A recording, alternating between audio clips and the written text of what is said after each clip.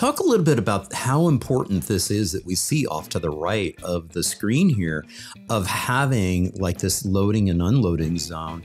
Yeah, as soon as you start to talk about bike lanes, one of the biggest objections is how are people going to get their stuff? We see in a lot of our infrastructure here, and it's something you see in Amsterdam as well, is where there's just paint, you're going to end up with people parked there because at the end of the day, as much as we want everybody to be on a bike, people deliver things by van the large majority of the time. So I think when I see this right here, this speaks to we know that's going to happen, so we're going to provide a proper place for it to happen.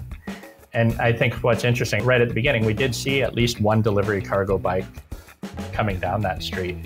It's just such a mix, right? Like we saw somebody in a mobility chair going down that street in that clip. We see people walking, we see a car pulled out, and then we see a delivery truck. So to me, this is just one of those million instances over there where you see proof that this can work.